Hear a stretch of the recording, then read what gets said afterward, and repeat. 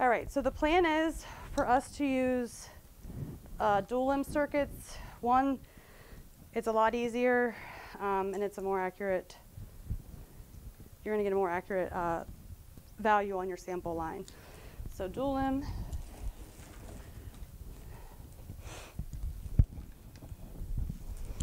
All right, move this stuff out of the way. All right, so for the vent, we are, like we've been doing on all of these patients, we're using dual filter.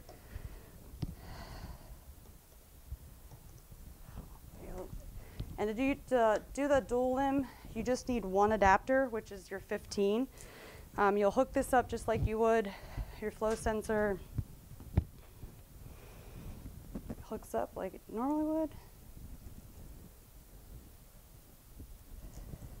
It doesn't matter which side you have as your inspiratory and expiratory. You just have to make sure that your sample line is on the inspiratory side or you're not going to get a reading. So the way we do this is you take your injector module. It goes directly on the inhalation side. You will attach either limb. So this is our inspiratory, expiratory.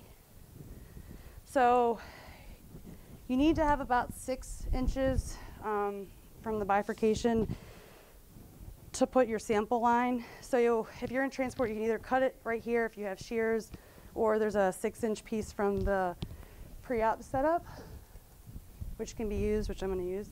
So what you do is you'll have 6 inches. You're going to place your sample line.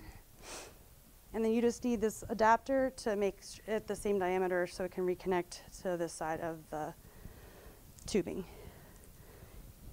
And then you would have your end title and all that would be the same. You'll run a pre-op check just like you normally would. And this is how you would transport for the dual limb.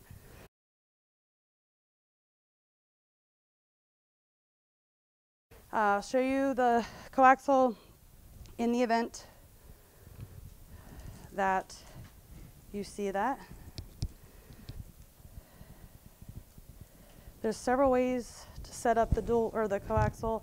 I'm going to show you the way with the least amount of adapters.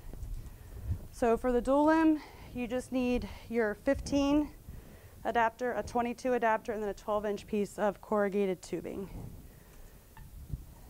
All right, same thing, you would attach this like you would. Oh.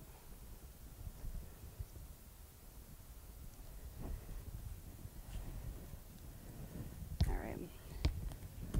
Your injector module stays on the inhalation port.